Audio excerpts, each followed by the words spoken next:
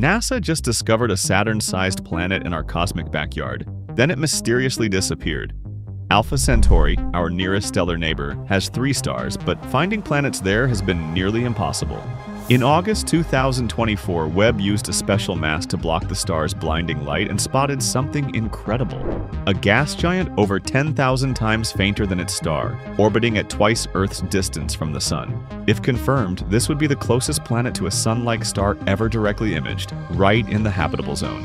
But when scientists looked again in February and April 2025, the planet had vanished without a trace. They ran millions of orbit simulations and discovered the mystery: highly elliptical paths that hide the planet behind its star. Half of all possible orbits would make the planet invisible during certain periods. Cosmic hide and seek.